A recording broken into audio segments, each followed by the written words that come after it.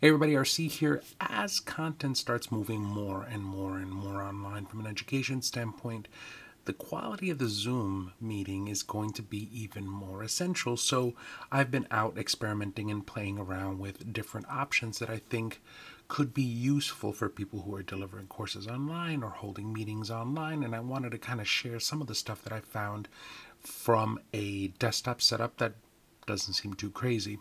So the first of everything starts with a camera of choice, right? And I wanted to try to find a camera that I could use that was still a great shooting camera. Like, I want to be able to take it outside. I want to be able to work with it. I'm going to do all sorts of stuff. But then at the same time, I wanted to be able to prop it up like this and start doing stuff with it from a video standpoint.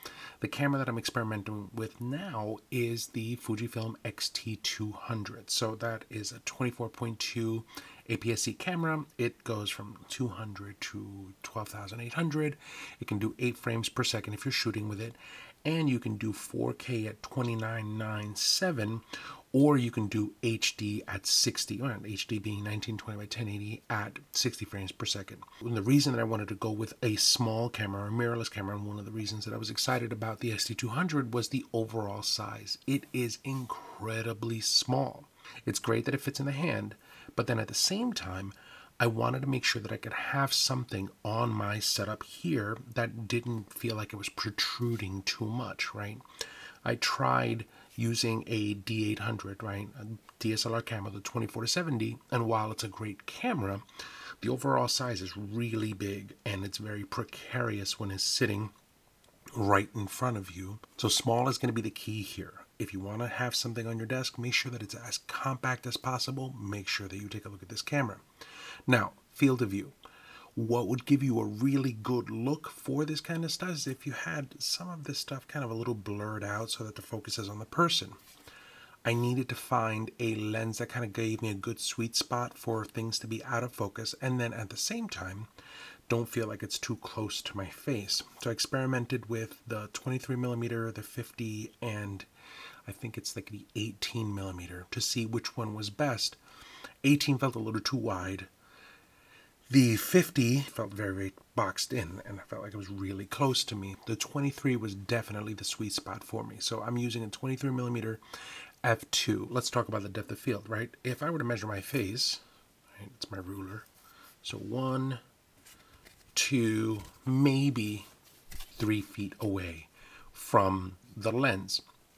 Now the background is much further back, so the distance that I have from my face to the lens, or the distance of the camera and the distance of the background, right, I am closer to the camera than the background is. Because of that space, that's why that's out of focus. Now, if you got your camera, or you got your subject closer to the camera, so that the subject is closer to the camera and the background is further away from the camera, so that ratio increases, then your out of focus goes even more so.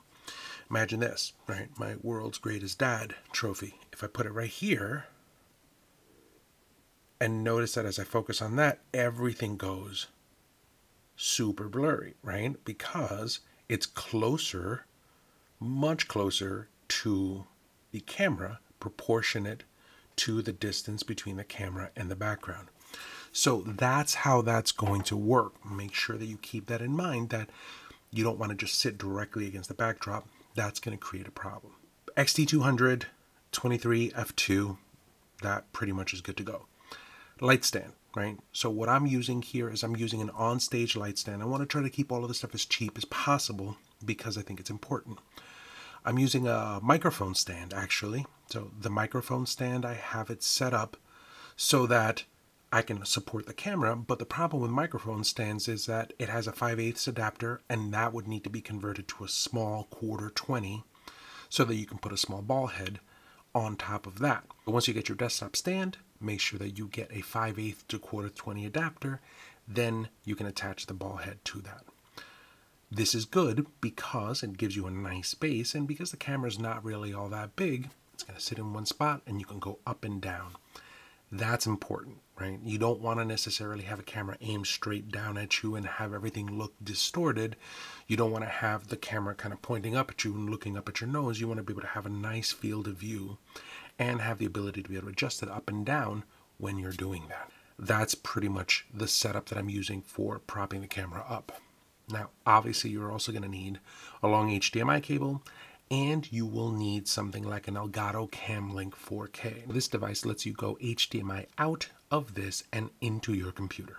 Now, just today, Fuji announced that X series cameras will be able to use a piece of software that goes USB directly out of the camera and into the computer. I think that's going to be a great thing because it eliminates the need to have another device, right? Another cost. But for right now, the only bad news is that it's only available for Windows. Let's see what happens with that. In terms of lighting, I have to give it up to Caleb Pike of DSLR Video Shooter. He has a fantastic video that talks about an entire YouTube setup that you can put on a desk, and he got me turned on to these lights from Fositan, and these are Fositan 1x2 LED lights. It is incredibly hard to find them on Amazon, but when you do, you can find them for under $200. Now, by comparison, if you were to take a look at somebody like Westcott, right, that same 1x2 light would cost you $1,000. So you have a $1,000 light, you have a $200 light. Right now, one of the things that I'm doing is I tend to like to desaturate things a little bit. So I'm using one of the presets from inside of the Fuji to kind of tone it down a little bit. But I have one light that I'm using, and it sits up to the camera right, and those backlights are using LED lights, and then on those LED lights I've actually attached some black aluminum foil known as cinefoil to kind of block out some of those lights. So collectively it gives you kind of more of a textured background in terms of lighting and makes it a little bit more interesting. And it comes with a remote, right? You either like it or not like it, which I think is great. So on this side, I'm just using a regular standard IKEA desk lamp that just sits right there, and it just kind of fills in this one section. Take a look. Right, super contrasty. Fill it in a little bit, and you're pretty much good to go. But that's pretty much what we're doing here for a basic light setup. Now, in terms of audio, right, you could use something like a Rode Video Micro that you can attach to the hot shoe of the camera, or you can suspend over that a better microphone or a better quality microphone. I'm using a large diaphragm microphone. That's a USB connected microphone. For me, I'm using, this is a Samson C03U, but you can use a variety of different ones. I think Blue makes a series of microphones that I think are really good. You can go with a Rode microphone, right? I think the Rode has an NT1 USB that you could use for that. But it all depends on the type of sound that you're going for. You can definitely use something that's small, that's attached to the camera, and give you a good setup. Now, because I'm shooting this inside of my basement studio, I have a drop ceiling, thankfully. So I've got a couple of Kupo clips that sit at the very top, and they're suspending down or dropping down the microphone to a location that's literally, if I had to take my ruler back out and measure it, it's about maybe 14 inches or 15 inches away from my face. So it sits just off of camera, which I think is important.